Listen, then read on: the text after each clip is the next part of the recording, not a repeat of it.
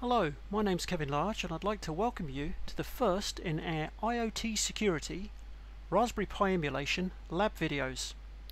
This lab is lab 1.2.3.3, which is Harden a Raspberry Pi.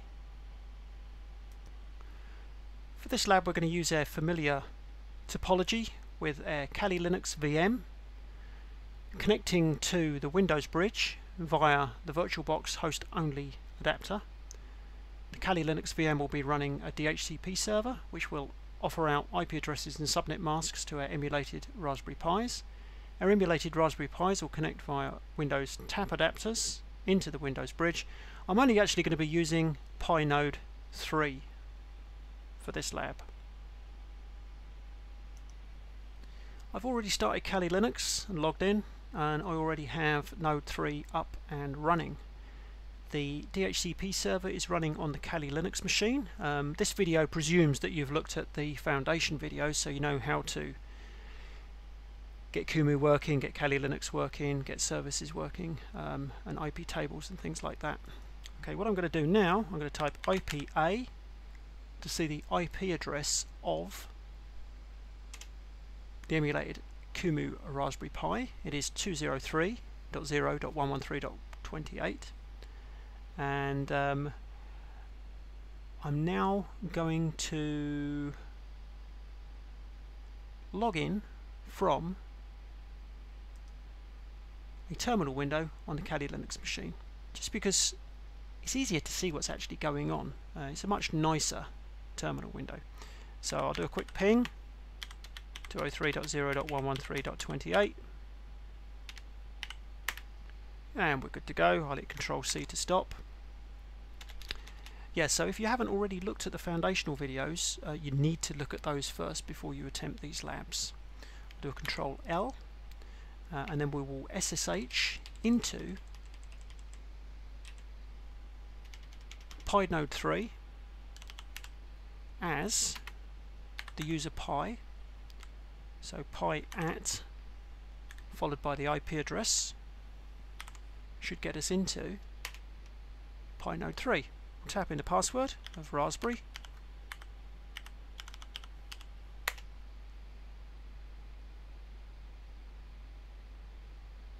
And let's try that again.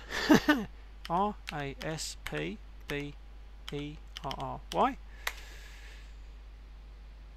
That's better. Right, and we're in. So we're now in Kumu RPI 3 from the Kali Linux machine. We can test that by typing W, and we can see that we've actually logged in from the IP address 203.0.113.1.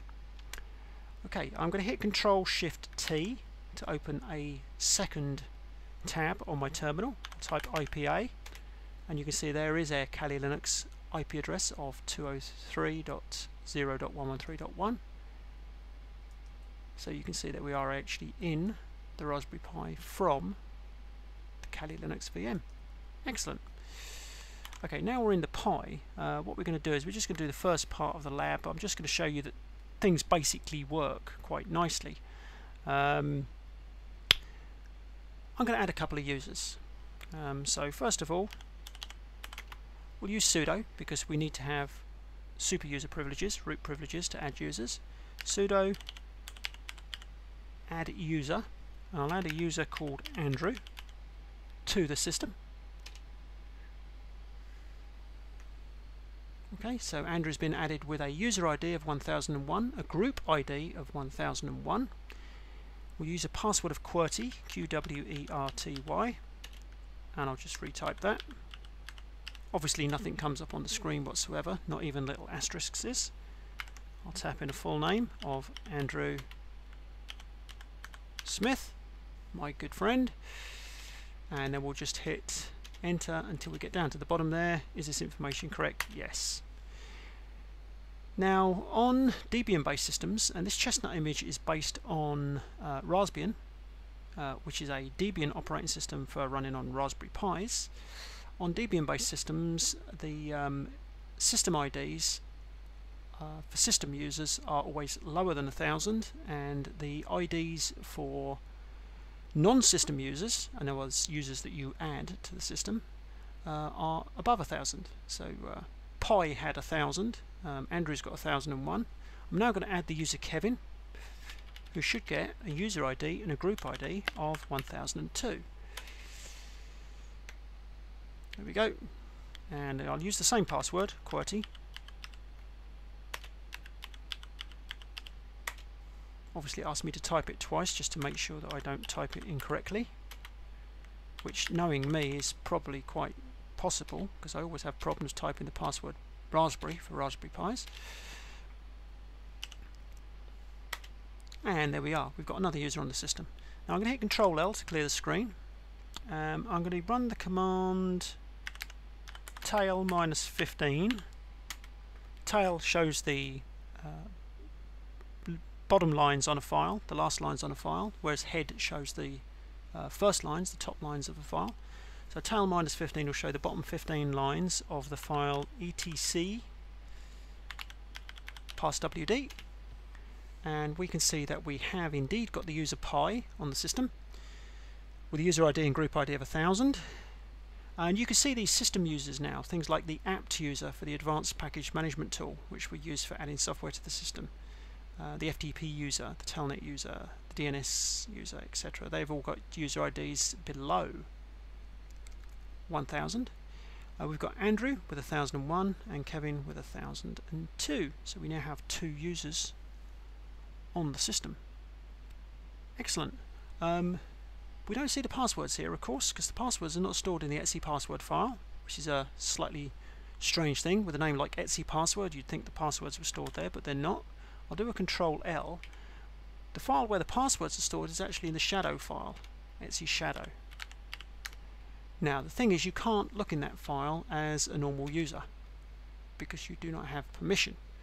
What we need to do is we need to put sudo in front, and sudo of course will run the command as the super user, root. And we can see down here, we can see some absolutely crazy encrypted passwords. Now amazingly enough, those password hashes here, these are actually password hashes, they are for the same password. They're both for QWERTY, but you can see they look completely different, which is not at all surprising because of the way the algorithm works. It relates it to the username and various other things, so they do come out as completely different. That $6 at the front there, this identifies the cipher that's used for the password. So that's quite interesting in its own right. Now, Control L. What I'm now going to do is I'm going to set up SSH so that we can SSH into the system as the user Andrew, but will be forbidden from SSHing into the system as the user Kevin. Okay, now in order to do this, what I need to do is I need to do a sudo nano of the file that controls the SSH server, which is etc ssh sshd_config. And you'll notice that just about everything in here is actually commented out, so it's not going to be processed when the file's read. There's just a few things that are left uncommented. What we do is we'll navigate down to the bottom of this file and we'll add a couple of lines, and it's very, very important that you type these lines very carefully. Allow users, and it's users, not user, because that will stop the SSH server from running if you don't type this correctly. So it's allow users, no spaces, capital A, capital U, then a space, and the users that you wish to allow. So in this case there's only one, so we'll allow Andrew. And we'll deny users Kevin. Okay, because Kevin is a very dodgy character, so we don't really want Kevin SSHing into our system. And what we'll now do is we'll Control O, Enter, and Control X. And now we need to restart the SSH server. Now the only problem is I'm actually already logged into the SSH server because I'm going in via SSH. So really what I should do is I should stop playing around with the remote connection, exit that, bring up our console window, and I'm just going to restart the SSH server from here. Okay, so let's have a little look. We want to do a sudo service SSH restart. Okay, so because we've made some changes to the configuration file for the SSH server, we need to actually restart the SSH server so it rereads that file and makes note of what configuration changes we have made. Now comes the interesting part. Let's try to log in to that system as the user Andrew. And of course Andrew is an allowed user, so hopefully I very nearly typed Raspberry then, that would have been wrong. QWERTY. Hopefully Andrew should be allowed into a system. And there we go, Andrew's in the system.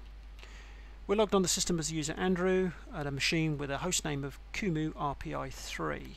And if I do a W, you can see, yep, we are definitely logged in as the user Andrew from the IP address of the Kali Linux VM. Now I will type exit and we'll try exactly the same thing, but this time as the user Kevin. And we definitely don't want to allow Kevin into our system because Kevin knows all kinds of dodgy tricks. Okay, so it does actually ask for a password. We'll try QWERTY. And permissions denied, so QWERTY, and it will allow you, ask you to do this basically 3 times, and then it will just log you out and you'll have to try all over again. Excellent.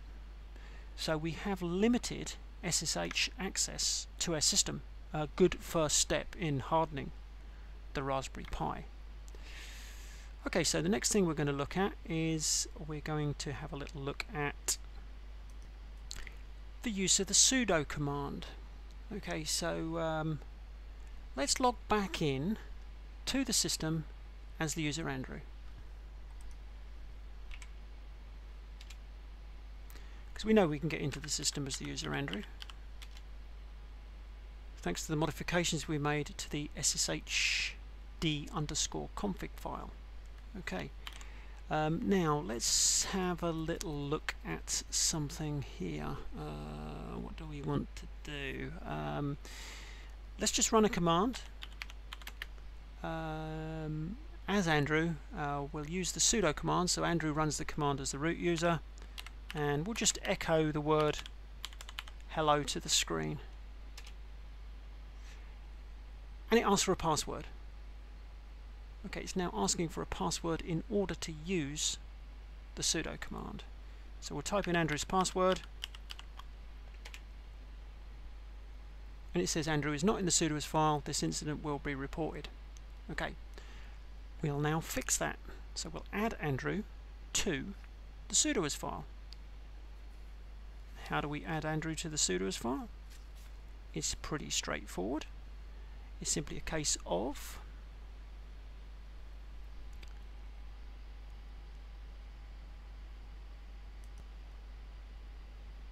bringing up the Pi itself, because we can't actually do this from this window because Andrew's not in the sudoers file, so we can't run the command as a super user to add him to the sudoers file, because he needs to be in the sudoers file for us to run the command as a super user. It's kind of chicken and egg situation there. So what we'll do is we'll go into the actual Pi itself and we'll type as the Pi user, because the Pi user is in the sudoers file. In fact, I'll show you, there's a nice little way of checking to see which groups you are belonging to. You can easily use the ID command, okay, and this will give you your groups that you belong to, your user IDs, your group IDs, and amongst those you can actually see in brackets on the right hand side there, we're in the sudo group, or you can just type groups Okay, and you can see that basically the Pi user is already in the sudoers group, so they can run commands. If I type sudo groups Andrew, we can see that Andrew is only in the Andrew group. So we'll just quickly add Andrew to the sudo group. So we'll do a sudo add user Andrew to the sudo group. Boom, boom, and he's done. Now if we run that command again, sudo group Andrew, groups Andrew, we can see that Andrew is now a member of the sudo group. Now does this actually help us? Let's have a little look.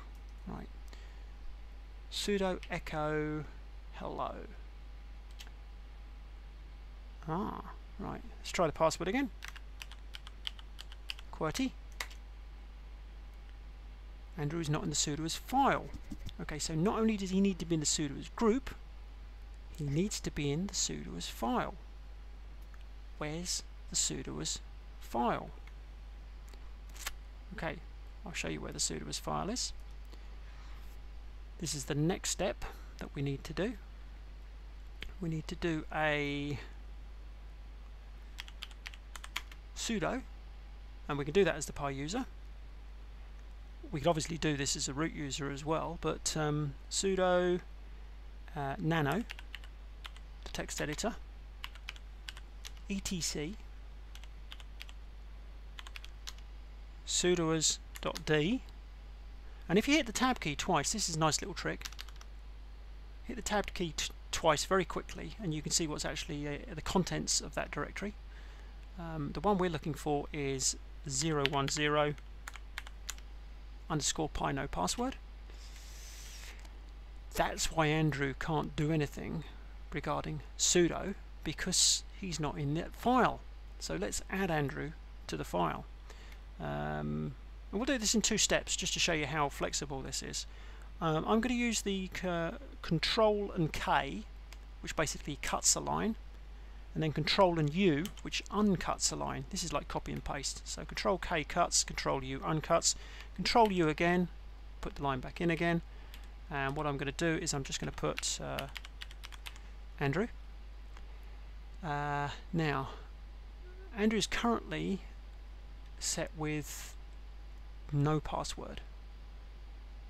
Okay, so he should be able to run the commands sudo command and should not need to enter a password. Let's give that a try. So we'll do a Control O to write and a Control X to exit. And what we really need to do is we need to go back to our Kali Linux machine and we need to exit this session and then start the session again.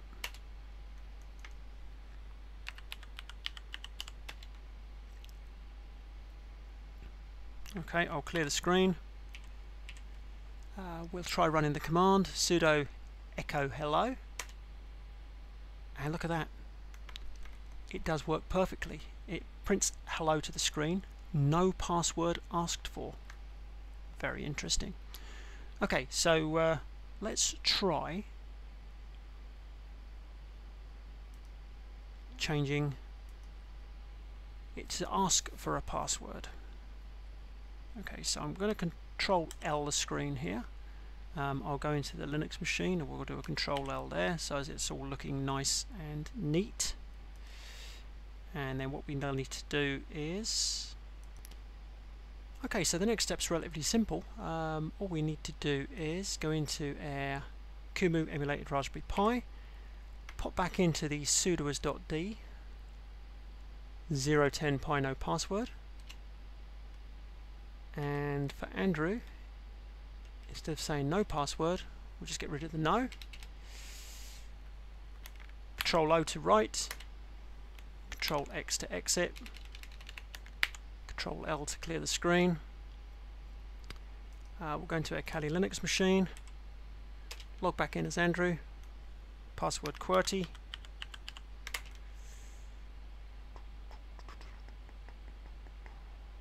Has a little little think about it for a while, and we're in. I'll do a Control L, and then what we'll do is we'll try to use that echo command now, and it asks for a password. Yay, superb, QWERTY, and it works. Okay, so there's your sudo. That's how we can actually harden the Raspberry Pi even further. The next thing we're going to look at is we'll be looking at firewalling, only we will not be looking at the uncomplicated firewall, we'll be looking at IP tables. So definitely have a good look at the foundational video on IP tables before you tackle this one. Okay, one little gotcha moment here. I very nearly forgot to add the Pi user to the SSH config file. So I've added the Pi user to the bottom of the SSH config file on the allow users line. I tried to get in as the Pi user using SSH and it wasn't letting me in, because of course only Andrew was being allowed in. So that's how we do it, space Pi, and now the Pi user should be able to get in as well. Don't forget, once you make that change you do need to restart the SSH server. Okay, now this means that we should be able to get in as the Pi user. Raspberry. Excellent. Okay. Safe again to log in as the Pi user. Now, what I'm going to do is I'm just going to start some services. Before I start those services, though, I'm going to open another tab. And if you can't remember how to open a tab, it's real simple. All you do is you hit Control Shift and T at the same time, and that will open another tab. Okay, in that new tab I'm going to run the nmap command, so we'll do an nmap, and what I'm going to do is, just to speed things up a little bit, I'm only going to scan ports 10 to 100 on 203.0.113.28.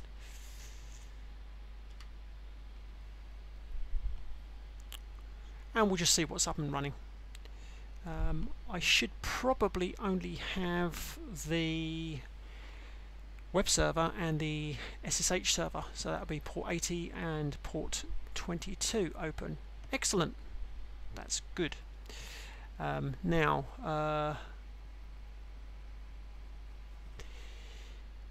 what we'll do is we'll open up some more services now, so definitely have a look at the foundation video on how to set up services.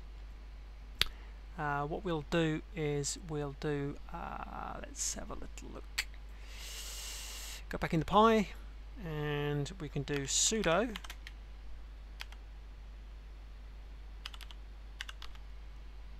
systemctl start, and we'll start openbsd inet.service, which will switch on the telnet server. And that should work fine. There's no need for any modifications whatsoever to make that work. We'll go into the tab, we'll quickly run nmap again, and what you should find is that in addition to port 22 and port 80, we should now have port 23 up and running, which of course is telnet.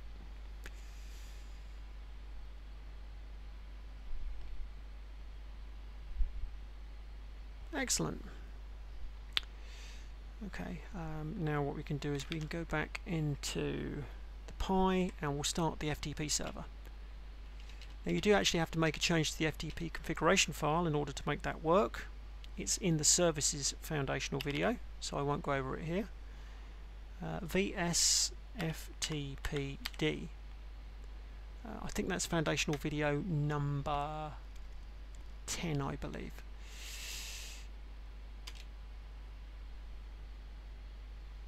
Okay, we'll run nmap again and we should have port 21 open for FTP. And you can of course see these ports are open. You can actually get through to these ports no trouble whatsoever, because there is currently no firewalling.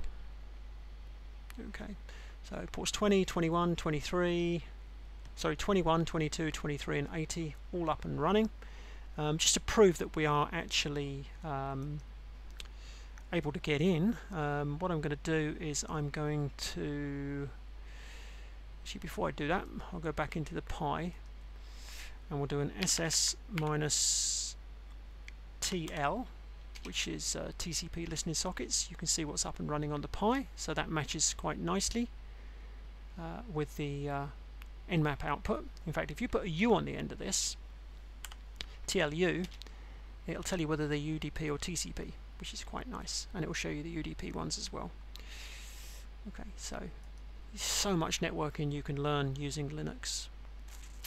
What I'm going to do is I'm going to first of all telnet to 203.0.113.28, and telnet's, well, for one thing, telnet's not secure, as we know. Telnet sends everything in clear text, so it shouldn't be used. It's also not very quick to connect. It'll take a little while to connect. There's a bit of handshaking going on, but then all of a sudden what should happen is we should get a connection, and there we go, and we can log in as a Pi user with a password of Raspberry, and we're in. If we open up the actual Pi itself and we run the command TLU, let's put an E on the end for established connections, and we should be able to see any established connections. In fact, what I might do is I might actually just remove the U and the L and just use TE. That's better. Okay, so now we can see established connections. We've got a telnet connection established, we've got an SSH connection established, both from the Kali machine. If I put an N on the end, we can see numerically port 23, port 22, telnet's 23, SSH is 22. We can see our high port numbers here, just dynamic port numbers for tracking the other side of the conversation. All good Cisco knowledge there. Let's exit our telnet session, and of course SSH will just work anyway. Now in fact, what I'm going to do is I'm going to come out of this SSH session also, because in a moment we're actually going to set up the firewall, and we're going to set up a nice solid firewall. So I'm going to do this from the actual window, console window of the emulated Raspberry Pi. Now if I do IP tables -S, we can see that we can't see anything. That's because I am currently not the root user. I'm just going to do a little trick here. I'm going to do a sudo su to permanently switch to the root user, and then I'll do a cd to change directories. It just, when you're doing a lab, there's no harm being permanently the root user. So I'll do an IP tables -S, and we can see that we have a problem. And what is that problem? That problem is caused by the fact that we need to set our IP tables to the legacy version. So again, if you've been following the foundational videos, you'll know exactly what I'm talking about. That's the next step. Okay, so the command to actually do that is on the screen here. It's about halfway up the screen. You can see update -alternatives --set space IP tables space user sbin IP tables legacy. Again, this is all covered in the foundational videos. And now IP tables is working fine. We could do an IP tables -S to show the default policies that are in use at the moment. I'll do a clear the screen just to make things look a little bit tidier. And we can see our default policies for the input chain, the forward chain, and the output chain are all set to accept. That's why, of course, Nmap shows all of the services that are running. We can scan the services on the Pi, no trouble at all with Nmap, and we can also connect using Telnet, SSH, etc. So what we're going to do now is we're going to set the input chain by default to drop. How do we do that? Really simple. IP tables hyphen P, which is our default policies, the chain that we wish to use, which will be input, followed by the action we wish to take, which will be drop, in other words drop packets. So any packets going into the Raspberry Pi will now be dropped. We can check that, and you can now see that the input is set to drop. In fact, if we put a -V on the end for verbose, we can see that currently the packet counter is on 0 and the byte counter is on 0 for the input, and that's basically telling us that there's no packets and no bytes of data gone into the input currently. Now let's see what happens now. Let's first do a Nmap scan. Let's see, which window did I do that from?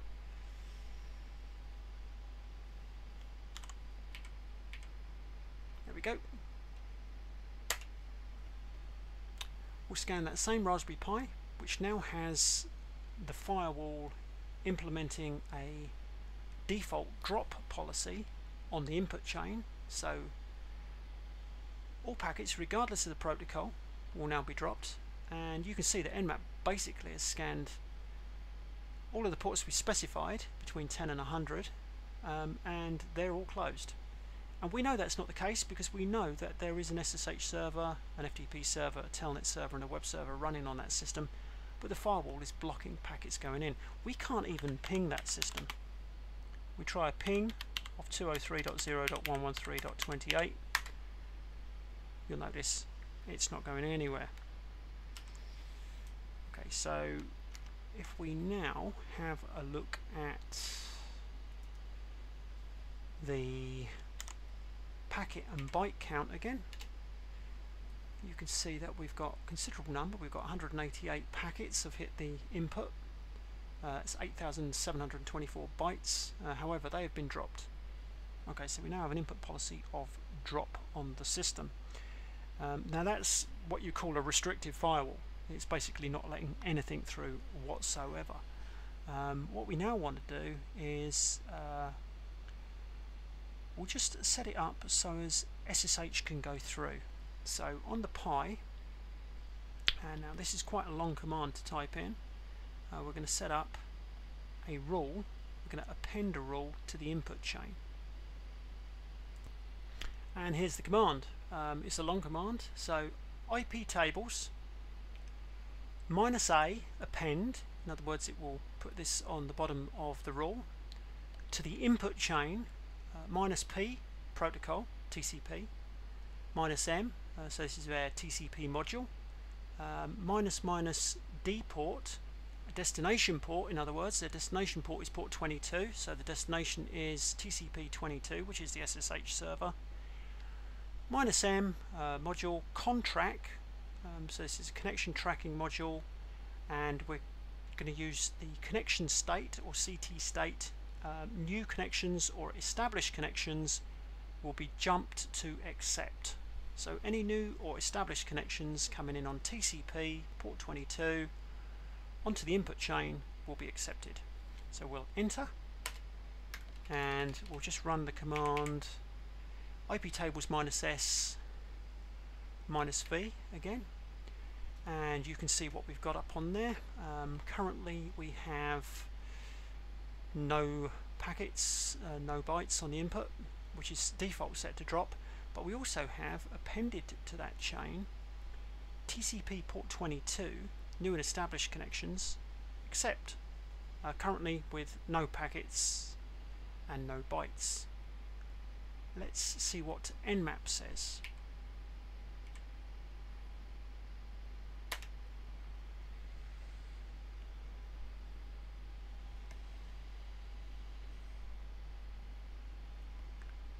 Nmap -p, so we're basically scanning ports 10 to 100 on 203.0.113.28, and we can now see that SSH has an opening on the firewall. Now we could actually be even more specific than this with our rule that we've just added. we could actually specify the source addresses or the destination addresses, or both the source and destination address, to really tie things down. Let's see if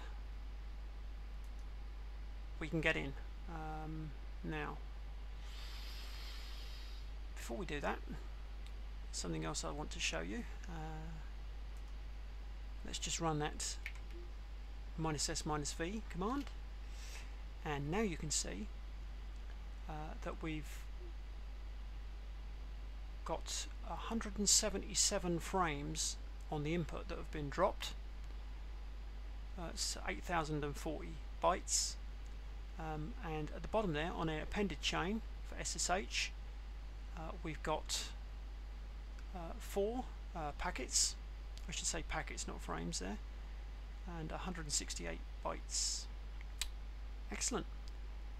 So the only thing that really is remaining now is to try to do the SSH.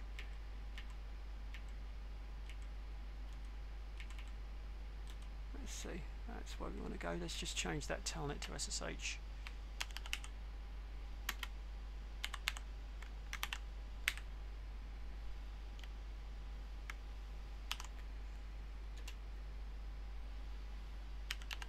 Raspberry, and we're in. Okay, so yeah, you can pretty much do everything that you need to do in this Harden and Raspberry Pi lab. And in fact, if you start looking more in depth into IP tables, you can go a lot further. The only thing we can't do, unfortunately, is we can't do task 5 because of the rate limiting. I think that's related to the fact that if we do a uname -r, we can see the kernel version that we're using in the Pi itself, in the chestnut image. However, when we look at the, let's see if I can find it. So is our kernel version here, 4434 Jesse, and that is the same version we got here, 4434. But if we look in the library modules for the kernel version, yeah, so here we can actually see the module, and of this module, of course, is related back, as we said, to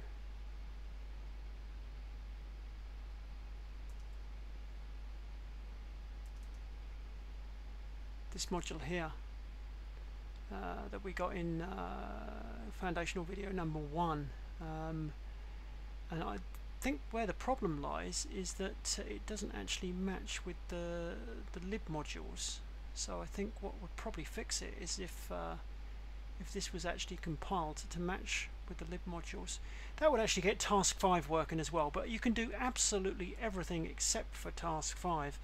If we do a ls-l lib modules, you'll notice the modules in here are all 4.19.58, which is a considerable difference from 4.4.34. So I think that's what was causing that problem with the rate limiting command not actually working. But yeah, you can do 90% of this lab, no trouble whatsoever, which isn't bad going if you don't happen to have a Raspberry Pi. Anyway, that's now run to 38 minutes, so I'm going to call that a day for this one, and join me again for the next one.